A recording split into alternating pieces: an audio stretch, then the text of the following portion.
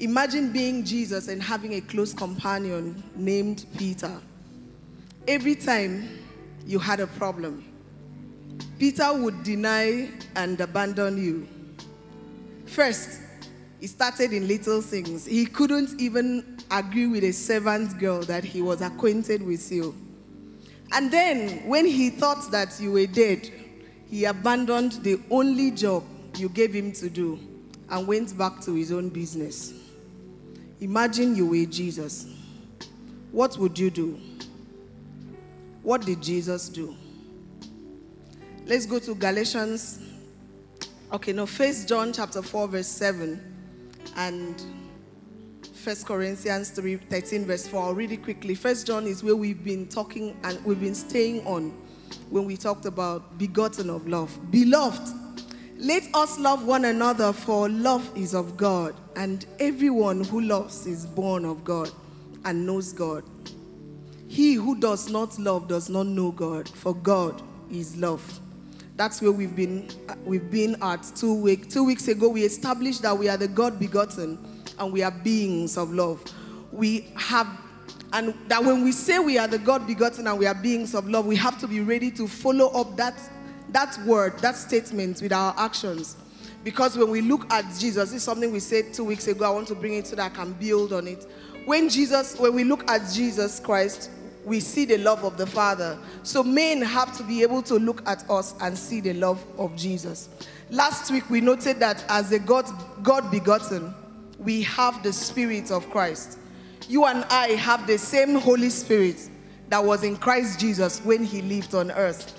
So that also implies that we are wired to have the same result and to do the same things that Christ did. Because you cannot have someone's result unless you do the same thing that that person did. I'm building on because I want to take us to something very briefly.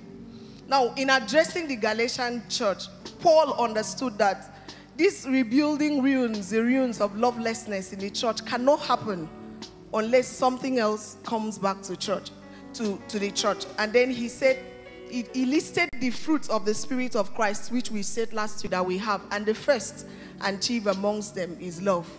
So in understanding what he meant by love, I had to go to 1 Corinthians 13 verse 4. And today we'll pick just one word. Next week we'll build on that. He says, love suffers long and is kind.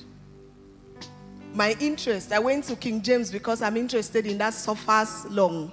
Love suffers long. Other versions will say love is patient. What does it mean to suffer long? It means to forbear, to endure, to be patient. Love is not hasty in punishment. It doesn't give up, neither does it lose faith. Patience with people, is a virtue that must return to the body of Christ if the ruins of brotherly love is ever to be rebuilt. The Apostle Paul grasped the need of this virtue amongst believers. That's why he exhorted the church in Thessalonica and says, warn them that are unruly, comfort the feeble-minded, support the weak, and that's where we've been going to, and be patient towards all men.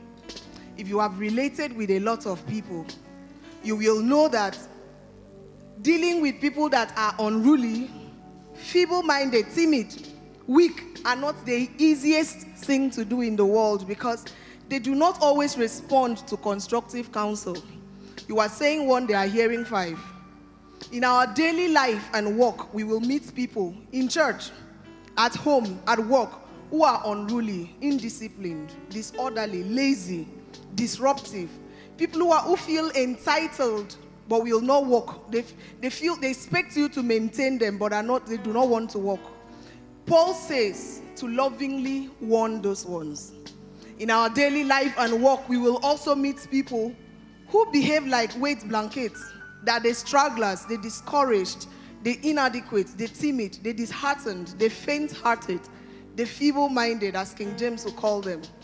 We are told to comfort and encourage those ones.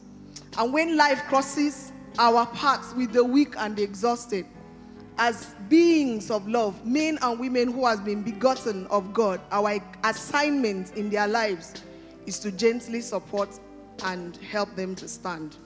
Sometimes, maybe you've already met a believer who is morally weak, who feels he still has to make some sacrifices in order to be saved.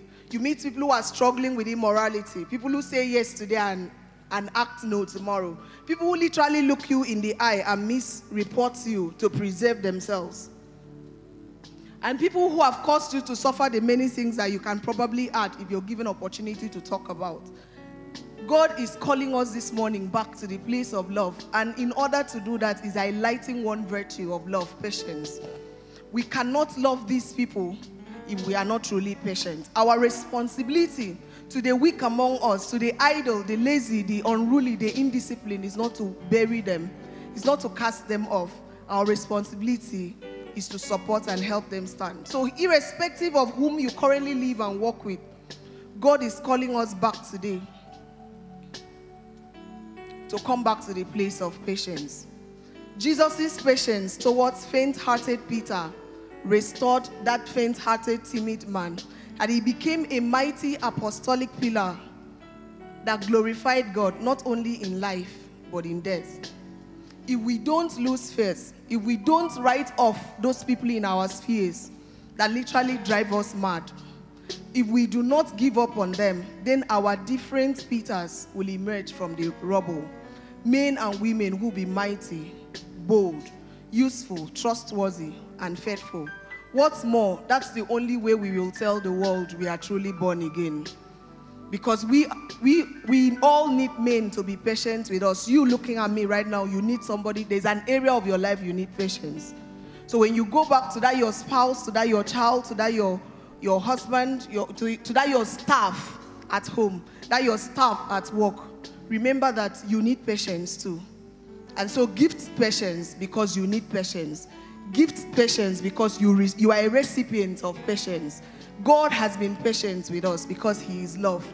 We are the God begotten. We are called to be patient with others. May we please rise as we affirm the word of God this morning. Say with me, I am the Son of God.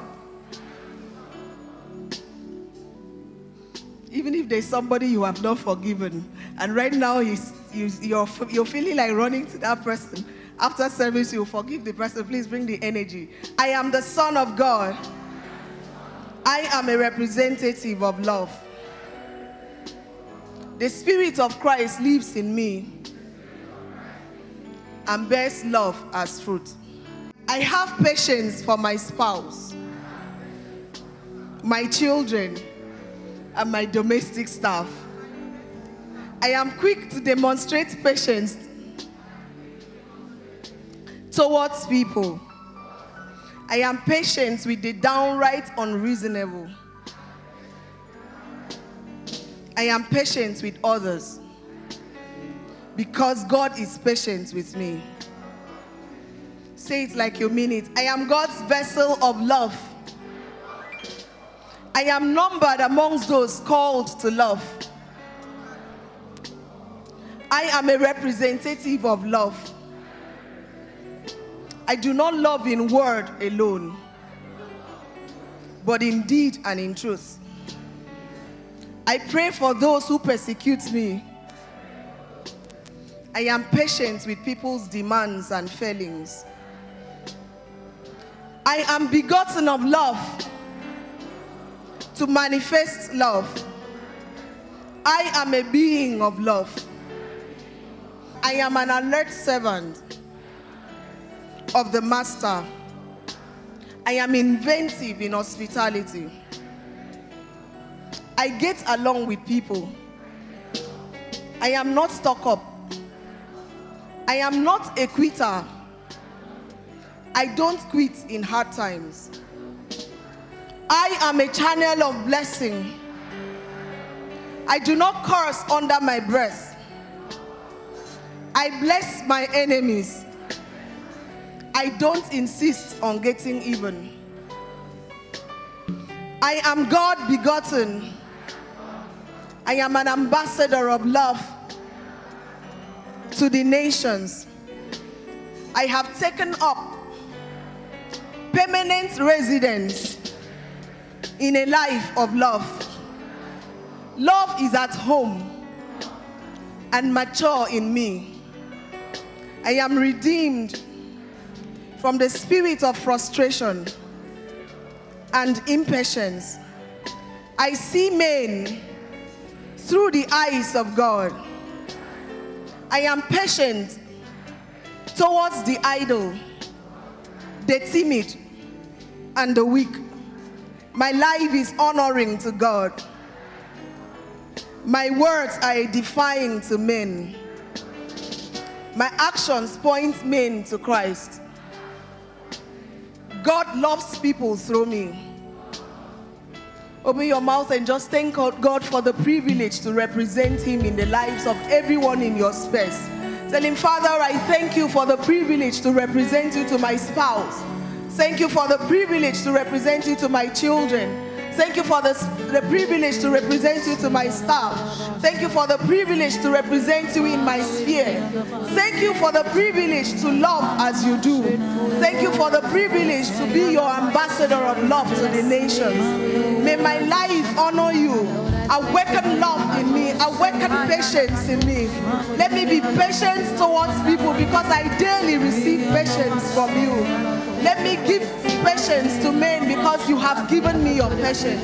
Open your mouth and just say, thank you, Jesus, for the Spirit of Christ. I love as you do. Father, we thank you for the grace.